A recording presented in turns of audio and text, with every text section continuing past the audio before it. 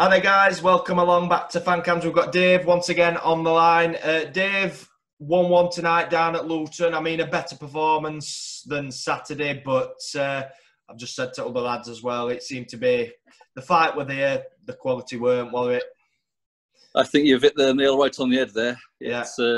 Anything could have been better than Saturday. And at times in this match, we huffed and puffed. We tried, but as you said, we just lacked that quality. I mean, it's the finishing, isn't it, tonight, what we're complaining about. The key players who we look at, Woodrow's been called out on a couple of interviews that I've done tonight. Been poor, not doing enough for us when we really need him. What do you think of that? He was just in and out of the game when Woodrow. He was, he had a few chances early on. He just didn't connect with them. He hit the one that was saved at the keeper's right. All right, but the other one that I think it took a deflection off one of the defenders, and he just looks low on confidence, to be honest. And we've said he needs a goal. If he gets that goal, it might spur him on to put in a better shift, a better performance. I think it will, yeah, but sadly I think it's too late now for that. I think tonight was the final nail in the coffin. Yeah, I've said that to a couple of other lads as well. If they feel like it could be final nail in coffin, I mean, neither side. I assume Luton will feel the same tonight. That.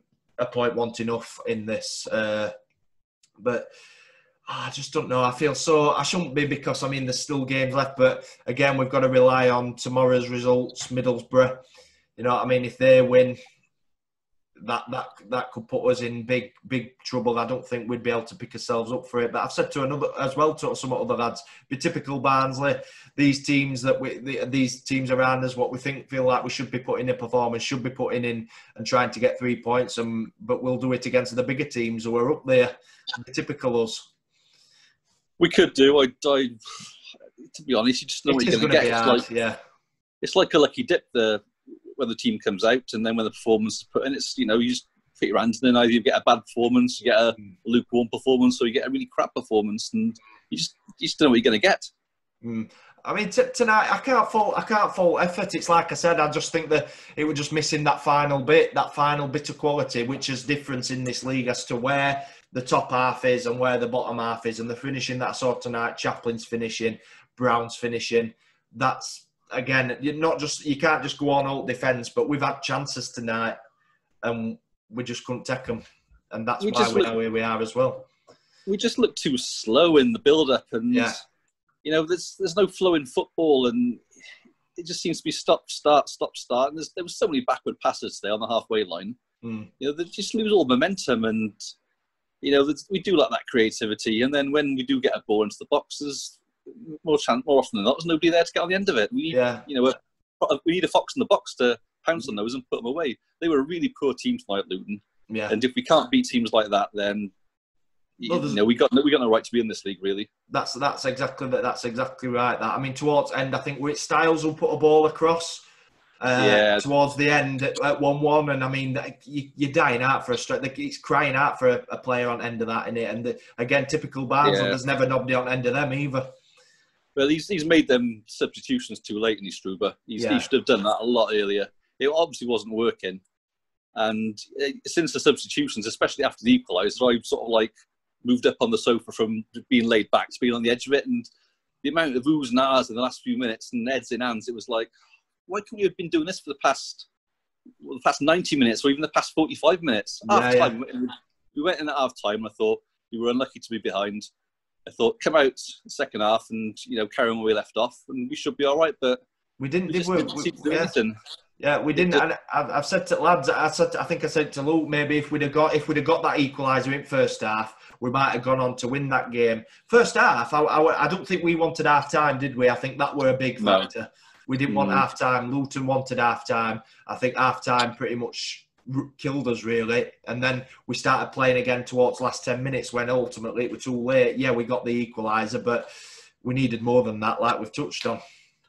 There was no urgency until those last substitutions. Apart from Chaplin. I mean, Chaplin was, he was all over the shop today, and you can see, I really felt for him at the end of the game because he put in a decent shift today, Chaplin. You could see the way he was getting fired up with certain decisions that were going either his way, and Luton was sort of blocking him. Yeah. And to be fair, they really did kill that game in the second half. You know, when we were getting free kicks, they were stopping us taking them. They were kicking the ball away.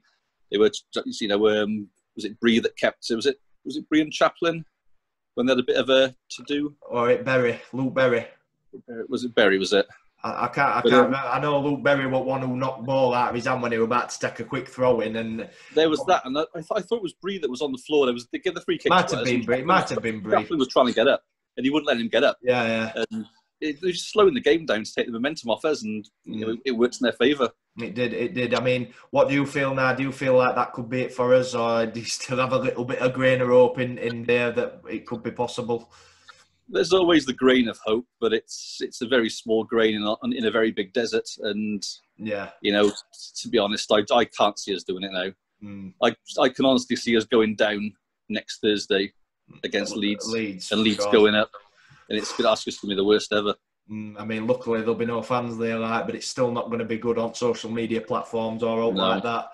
I mean, we don't want to lose hope, but again, it is hard because we bigged us up for this game. We knew we needed to get not just 3 in this one, but 3 on Saturday as well.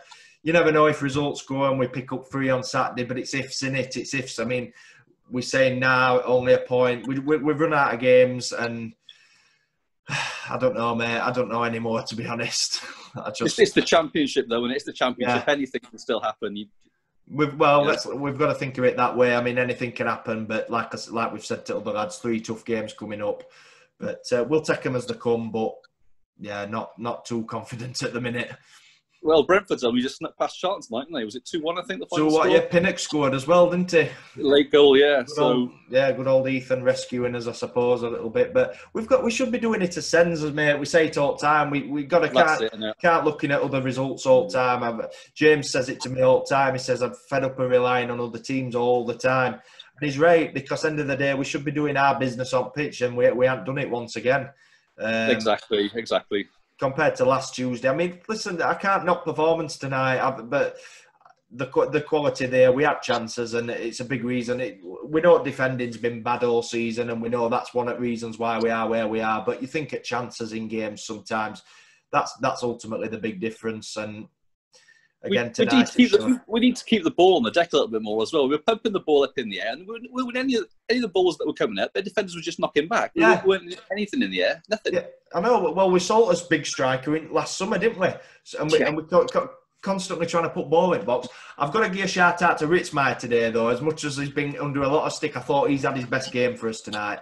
I've said that to a few other lads. I think tonight he did well. I think he was getting ball. He was putting some killer balls in box. But the problem is we haven't got nobody big enough or good enough in air to be able to either head them in or bring them down. And it was a big improvement from him. Yeah, I give him that. I was a bit downhearted when I saw his name on the team sheet, but yeah. You know, I think someone said to him, you know, go out there and prove a point, prove that you're good enough. And I think he's got looked into that, and he's putting a much better shift today than he has done for his other games. Yeah. And like you say, it's just nothing on the end of it to show the just rewards that he probably deserved from that. Yeah. All right then, Dave. Well, thank you for coming on, mate. And I'll speak to you. I'll speak to you over Facebook and that, and let you know for Saturday's game. Obviously, I'm sure we'll do a phone call, Zoom call after that one. Massive game, like we said, another massive one, but it could be the last one of hope. We shall see. So, we keep saying that, don't we? The last one of hope. It's always the last one of hope. It is, yeah. It's one more. I think this one will be, though. I think it will be. It will be, especially if results don't go his way tomorrow. All right then, mate. Well, pleasure to speak to you, and I'll speak to you later on. All right, mate. Take it easy. Same to you, mate. Ta-ra. All right, mate. Ta-ra. Bye.